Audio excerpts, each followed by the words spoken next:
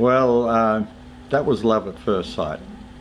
I met them a few years ago when I was assessing play materials for educational experience, as I was doing all their play materials.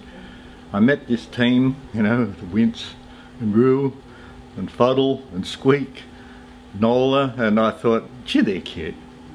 Little characters like little Wince, and they are just ordinary little characters who are made just like you and me, and we've got our little worries. So that monster thing was sort of became a puff of nothing. And kids love them, and my grandkids love them, and they like hugging them. So I was away to a good start, and I thought, gee, these are good.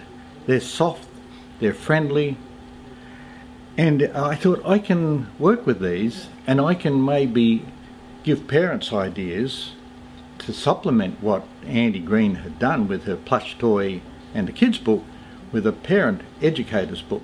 Love these monsters because they are friendly, and what else it did was that she introduced the concept of the worry bug, who was driving Wince mad, and I thought, well, that's a good term. So there was just a synergy that I thought, this is so good. And we contacted Andy, and she said, wow,